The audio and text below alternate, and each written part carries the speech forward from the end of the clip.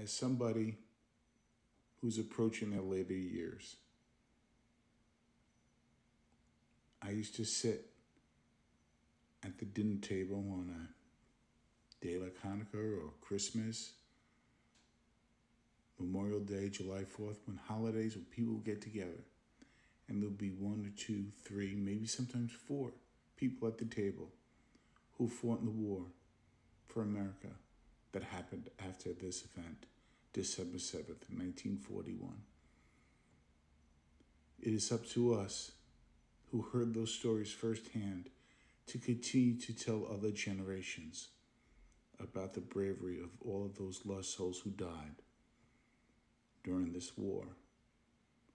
and how many call this the greatest generation that came after this, and I believe they were. Thank you.